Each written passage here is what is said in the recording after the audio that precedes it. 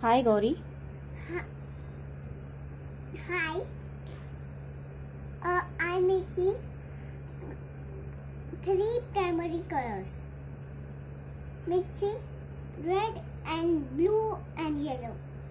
So when you had mixed red and blue and yellow, which color did it turn out to be? Purple.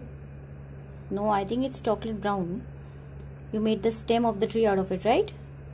Yes. And when you mixed the primary colors red and yellow, which it turned out to be? Orange. Orange. Alright, so this little girl has shown us how a few primary colors can turn into beautiful secondary colors, and here she has made a beautiful tree out of this. This is a tree, isn't it?